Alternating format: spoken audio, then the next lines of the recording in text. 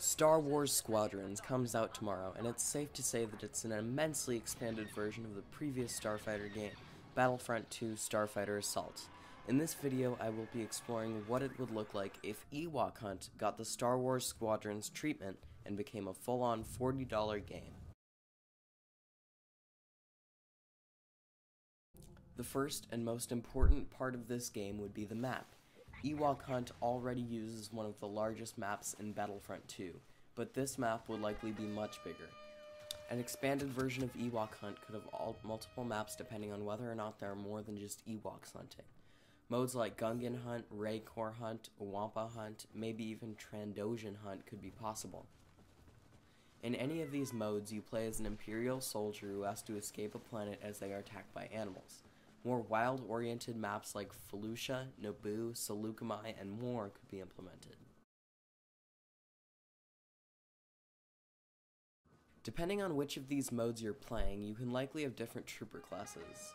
As far as troopers are concerned, 3 main classes could be implemented in this game: Scout Trooper, Assault Stormtrooper, and Flame Trooper. The Flame Trooper could carry over the design from The Mandalorian, and the others could carry over from Battlefront 2. As far as the other creature classes go, Ewoks, Gungans, and Trandoshans could each have their own unique classes. Ewoks would have a similar class to the one in Battlefront 2, maybe with arrows, and maybe a shaman-like Ewok with magical abilities. Gungans and Trandoshans could be similar. Some Trandoshans could have sniper rifles while others might have shock traps. The possibilities are endless for a Star Wars hunting game like this. Gameplay in both sides would be in first-person mode to increase immersion.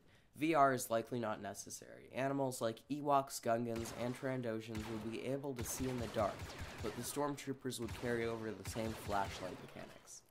If they implemented a Rancor in the game, which would be incredibly fun, it could probably see through the nighttime forests of Felucia using thermal vision.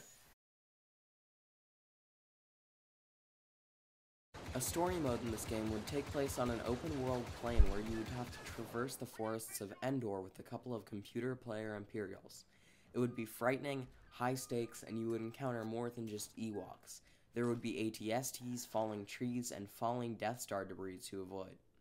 So this is what Ewok Hunt would look like as a full-fledged game. This is just one of the Battlefront 2 modes I will be expanding, so if you enjoy this kind of content, please like the video, subscribe, and stay tuned for more. I can't wait for the release of Squadrons, and I will likely be playing it on my channel. Goodbye.